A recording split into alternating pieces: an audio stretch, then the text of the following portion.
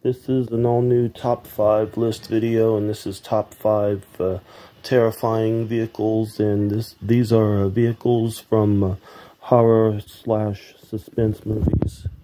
At number 5 is the early 70s TV movie Killdozer and the possessed bulldozer which stalks this construction crew, and it's just a pretty good, entertaining TV movie. At number 4, Steven Spielberg's Duel and the pickup truck driven by the unseen driver who stalks Dennis Weaver's character. And this is a pretty entertaining movie. At number 3, the beat-up pickup truck driven by the creeper in Jeepers Creepers.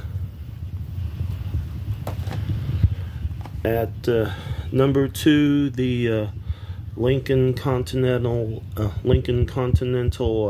Black Mark III coupe from the movie The Car from '77, and I'm just so glad that Scream Factory put this out on Blu-ray, and it's just a memorable movie, especially the scene where the car mows down James Brolin's girlfriend in her house.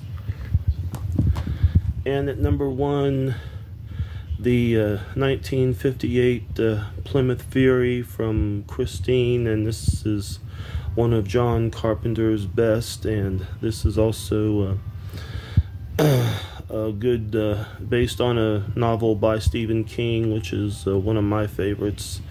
And the scenes are memorable, especially when the car reassesses itself after being vandalized and starts mowing down the main character's enemies.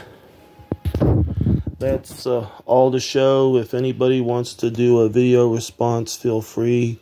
Until then, this is Ron here saying take care and see ya, and have a good Memorial Day weekend.